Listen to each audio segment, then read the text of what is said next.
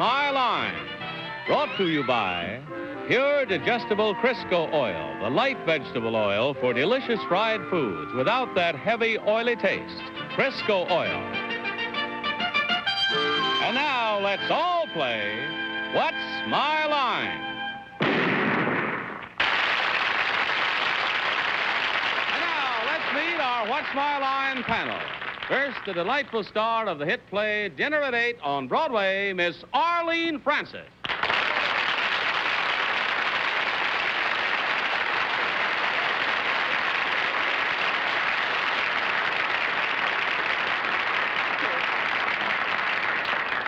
We always try to find bright new faces for you on What's My Line to mingle with us that have older faces. And tonight we have a bright new comedian, Dick Cavett.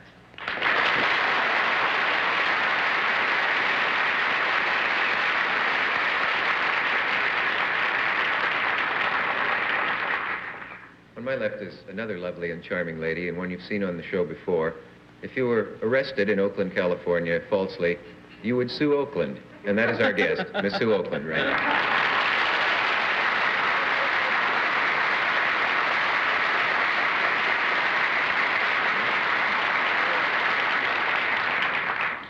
At Columbia University, which I attend, and from which the man on my left was graduated, the college symbol is the lion. So it's only appropriate that he's been lionized from coast to coast. Bennett, Cerf.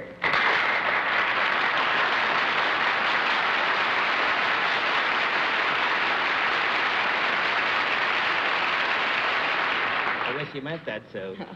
Well, this being the beginning of a new year, I would like to make sure that everybody who watches our show knows that the kidding that goes on between John Daly and myself is done in perfect friendship, and there is nothing bitter in it at all. In fact, I love every inch of bone in his head, and that's a lot of bone. John Charles Daly.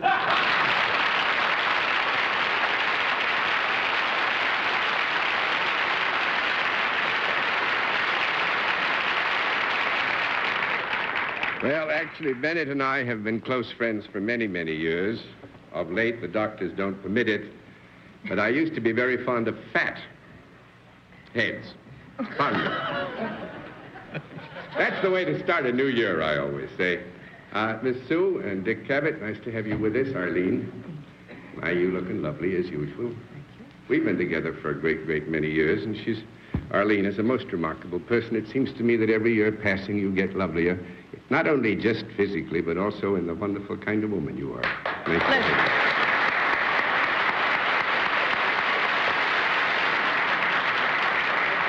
you. And as Bennett said, we just kid each other. Really, we're very good friends, and I hold him very dear because he has been a good friend to me, not only in the sense that we're together every Sunday night, but he's been a good friend to me in many, many ways over a great many years, even if he is a fathead. Now, we are going to have some interesting occupations to start things off tonight. We'll also have a famous mystery guest before my friends on the panel a little bit later in the program. Right now, let's meet our first contestant. Will you enter and sign in, please?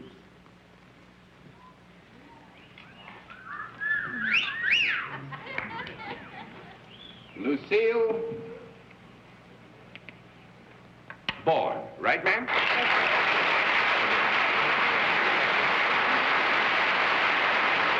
righty. Is it Miss or Mrs. Bourne? Miss Bourne. Miss Bourne, where are you from? Reading, Pennsylvania. Reading, Pennsylvania. Nice to have you with us. And you have some folks to give you moral support from Reading here tonight. May I present the panel, Miss Bourne? Now, will you join me over here, please? And we'll let the audience in the theater and the audience at home know exactly what your line is. All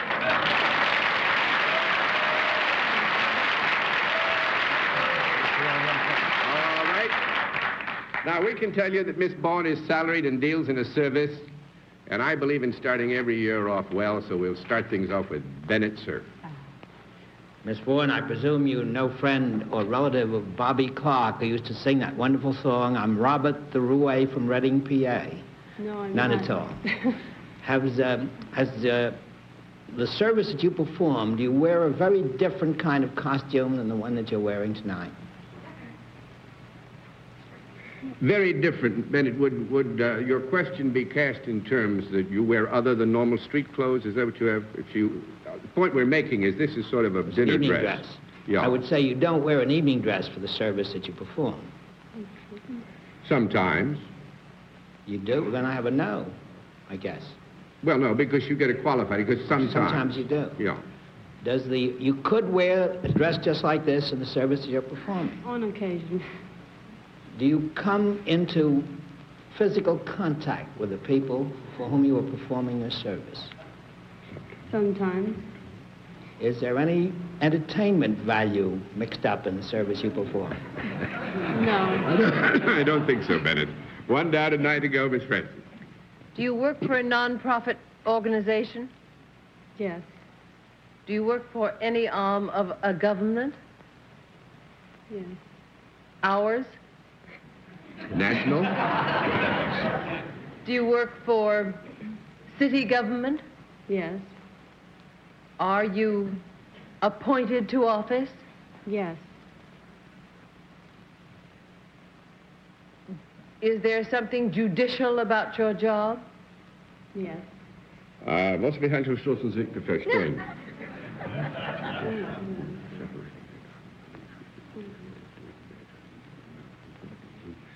We don't want to mislead you. Yes, you do, John. Yeah, we do. That's 2 down, a day to go. Dick Cavett.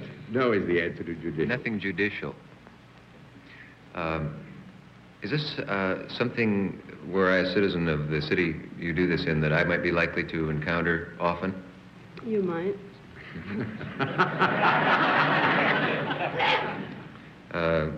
Do the people who encounter it, are they both men and women? Yes. Mm-hmm. Are you enjoying being on the show tonight? I wanted to get another yes. Let's see. Is this, this is difficult. Judicial. Not judicial. Non-judicial. Is it possible that I have encountered this service recently in my own city of New York? You may have. It's possible. We couldn't swear to it, Dick, but it's possible. Mm-hmm. Is there any kind of penalty involved in what you do to people? Sometimes. Sometimes. Mm-hmm. Does this thing that you do result in costing them money? Sometimes. In other words, do you fine people, or are you authorized in some sense to put them in a position where they can be fined? I could. Mm-hmm. Are you a lovely meter maid? 3 down and 7 to go, Sue. I've never seen a meter maid in an evening gown. Are you appointed by the mayor? Yes. Do you work for a city department? Yes. Do you work in an office? Sometimes. Sometimes. If I were going to have your service applied to me in some way, would I come to you, to your office, to consult with you, or have you give me some information that's either going to hurt or harm me or benefit me? You could. Sometimes, yeah. Everything is sometimes. On again, off again. Are you in the office? You wouldn't be in the evening gown. That's the time that you would be in a kind of normal street dress. But if I were going to benefit from your service at another time, at night, say, you would be in an evening gown. Could be. Yes. All we're trying to convey there, it's not impossible that this would not be the estate in which he was at that moment in time dressed. Do you work in any sense for a department that has to do with correction or police or anything in that area? Yes. Yes. Do you then work for the police department in some capacity? Yes. Are you in some sense a policewoman? Well, not a policewoman, but in some sense. Mm-hmm. Do you have to have special training for what you do? Yes. Something beyond a college degree? No. That's 4 down and 6 to go. We're looking for one word, Bennett. Do you have it? Are you close to the chief of police? Cousin. Cousin 3 times. No, I don't think so. You've got it, Willie. Now, what's the one word we're looking for? Detective? Detective? That's it. Detective. You both got it.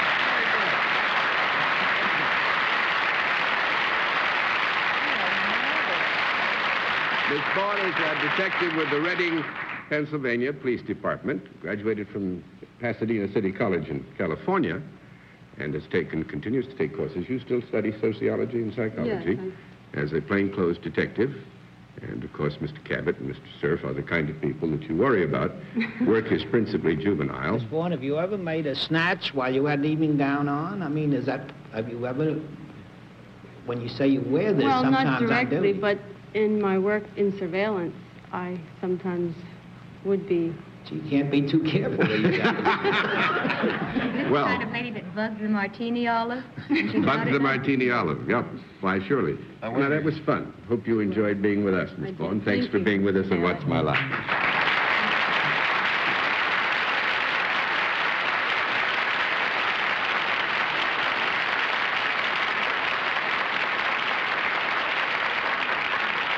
We'll have another contestant for you in just a moment after this word.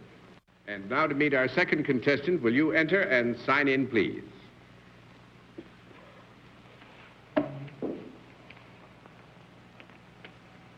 John C. Hayden, Hayden. That's it?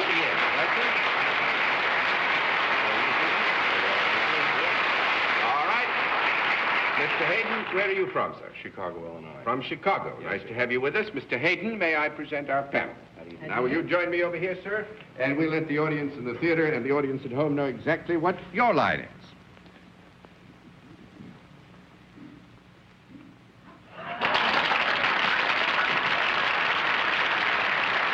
All right. Panel, we can tell you that Mr. Hayden is self-employed and deals in a product, and we'll begin things with Arlene Francis. Is it a product I would enjoy using, Mr. Hayden? I'm sure. Yes, if the circumstances were such that you had a wish to use this product, we are certainly sure that you would enjoy using it. Yes. Would I ever use it outside the home? Yes, ma'am. Is it a product that might be considered in the game family? No. No. That's one down and 9 to go. Dick Cavett. Would it be unusual if Arlene and I were to use it at the same time?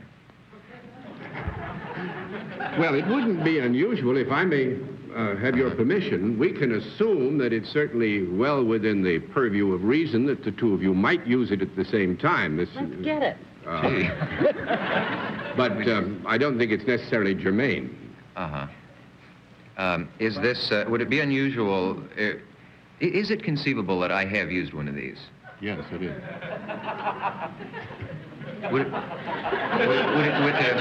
Would it be eccentric of me to have one at this moment concealed in my clothing? Wouldn't be. No, I don't think it would be eccentric. It would be possible. This would be presupposing a certain set of circumstances obtained. But if the circumstances obtained, you would very possibly have it concealed in your clothing. 2 down and 8 to go, Sue Oakland. Wonderful. Aren't you glad you asked? Is this, then, more fun than utilitarian? No. It's utilitarian. Mm-hmm. That's 3 down and 7 to go, Mr. Cerf. Mr. Hayden, has your product ever been, or is it at present, when you use it, alive? No, sir. 4 down and 6 to go, Miss Francis. Is it a product that comes in contact with the person when it is used? Yes. Is it a product that also could be found in the house? Yes. Is it hard rather than soft? Yes. Is it made of either wood or metal? No, ma'am. That makes it 5 down and 5 to go, Mr. Cavett. Before pursuing that, is this product within the reach of the average income earner's income? Yes. Mm-hmm. Is it made of something attractive? Yes. Is it made of a very pretty sort of plastic? No. No. Be a little difficult if it was. That's 6 down and 4 to go, Sue Oakland. It comes in contact with the body. That's been established? Yes, darling. I asked if it came in contact with the person when it was used. When it was used. Is it in any way put on the person? No. That's 7 down and 3 to go, Mr. Cerf. Mr. Hayden, is it put inside the person? The person, no, sir. It's not consumed in any way? Well, now, we have to take your first question as well, it was when I put. said inside the person, if it's put inside the mouse, it's inside the person. Well, this will all come clear in a moment. I've been watching you like a hawk. Arlene? You keep turning those cards. Can it be put inside the mouth? Yes. Yes. Is it... I was going to ask you if it was anything in the tooth family, but what is there but teeth in the teeth family? Does it have anything to do with the teeth? No. The baby... Oh, I wait could have thrown them all over. Wait, may we ask one more question? Yeah. It's baby rattle. No. Is it made of glass? No. Teething ring. No. No, that's plastic. How about candy for dogs?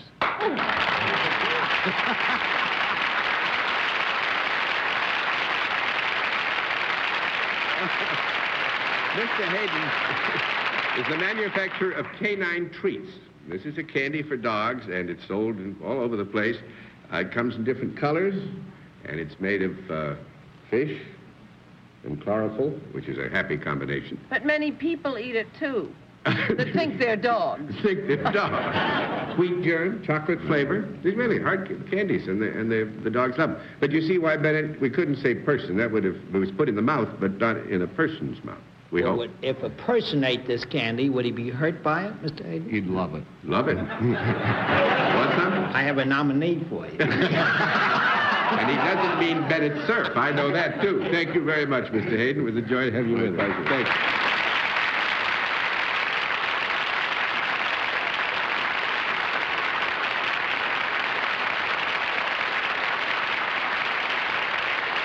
We'll meet tonight's mystery guest in just a moment, but first, this message. Ow. And now the special feature of our program, the appearance of our mystery challenger, something to which I'm sure you're all very used, as is the panel. They have to be blindfolded. Are your blindfolds all in place, panel? Yes, sir. Good. Will you enter mystery challenger and sign in, please?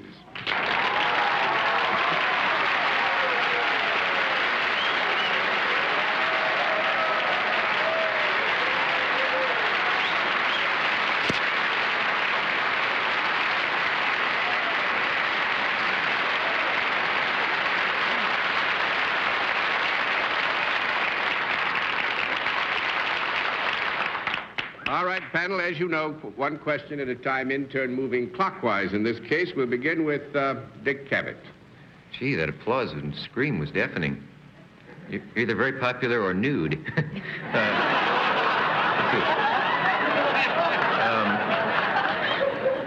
A stab in the dark. Are you in the entertainment business?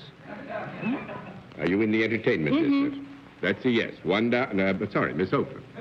Are you in the category of very glamorous movie star? You have your answer, Miss Stewart. A definite yes. Bennett, sir. Just to get rid of a nasty suspicion I have you got a pair of the most famous legs in American theaterdom? Why, I would say yes, Bennett. I don't know exactly, I don't know what you're reaching for, but certainly... I'm not reaching for anything. Oh.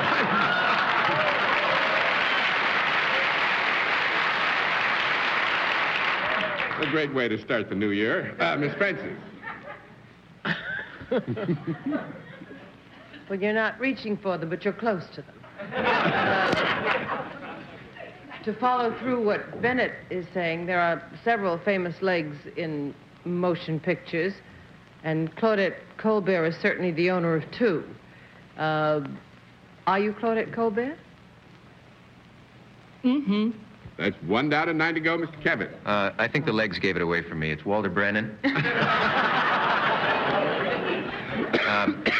I was going to say Marlene Dietrich. That's 2 down and 8 to go, Miss Oakland. Are we really going for the wrong part of the body here? I don't feel competent to pass judgment. Well, I have kind of a witch's instinct at this moment. Are you an Italian movie star? Yes? Yes. Is it Gina Lollobrigida? It certainly is.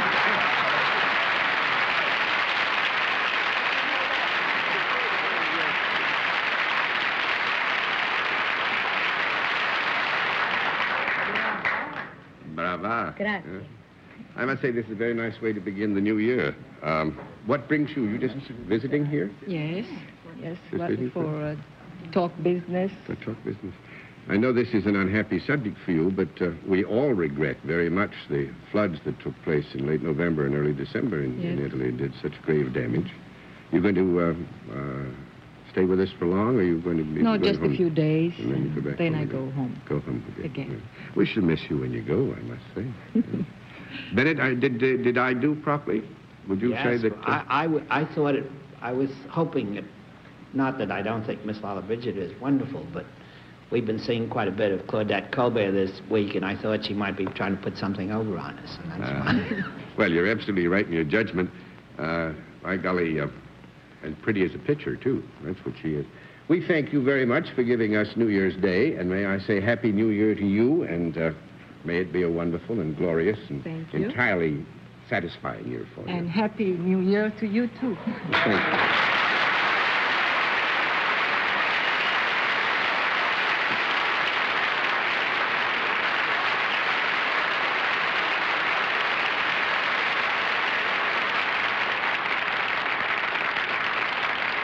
Well, on points, I got to give you some congratulations, as I should tonight, and we'll all be back after this word. And now may we meet a final contestant. Will you enter and sign in, please?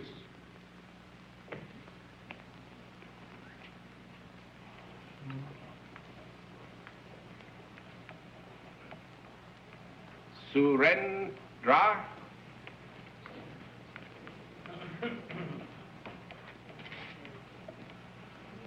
Bahadur, right, sir? With your permission, Daniel, I'll admit we're very short of time, but this is a rather special one. It's kind of trick. I'll tell you ahead of time. Mr. Bahadur is from India and is now resident in New York. With that, will you join me over here, sir? And we'll let the audience at home and the audience in the theater know exactly what your line is. Thank you.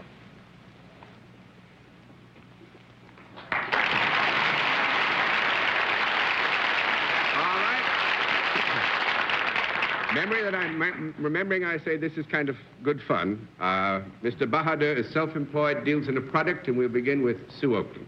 Is it unusual for an Indian to deal in this product? That was it, wasn't it? No, I wouldn't think so. I don't think so. No, not for an Indian. That's one down and 9 to go, Mr. Cerf. Is this a product, Mr. Bahadur, that could be found in the ordinary home? Possibly. If it was in the home, would it be visible to people who came to call at that home? Not always. No, not likely, Bennett. It wouldn't be on display, if that's what you had in mind. 2 down and 8 to go, Arlene. Mr. Bahadur, would it be found in one room of the house rather than another? Not to the exclusion of any room, no. That's 3 down and 7 to go, Mr. Cavett. I have an odd hunch. Would it be unusual to give one of these as an anniversary present? Yes. It would be unusual. Oh, yes is the answer. Yes. Yes. Is it possible that I have one of these at home now? Oh, I don't think so. No, I don't. No. We have no reason to believe you have, although you probably will find I'm wrong. 4 down and 6 to go, Miss Oakland. Is it something that has a useful purpose? It could have. I'm going to put all the cards over. Like a scratcher. No. Guesses.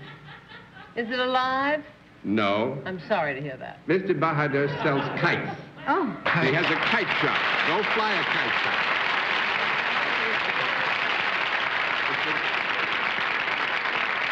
It's the Go Fly a Kite shop on East 80th Street. So you just go fly a kite anytime you want it. And they come in all sizes, and he has a lot of fun. Of course, they do it a lot in India. We thank you a lot for joining us. Nice to have you with us.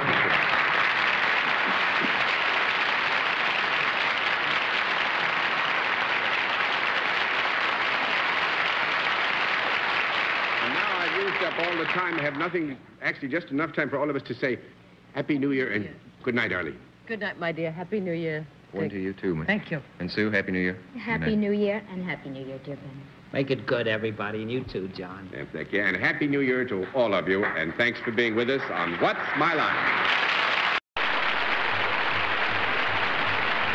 What's My Line is a CBS television network production in association with Mark Goodson and Bill Cotton. Miss Frances Gown is from Barnwood Teller. Miss Oakland's from Chester Weinberg. This is Johnny Olson speaking for What's My Line? Tonight's program was pre-recorded.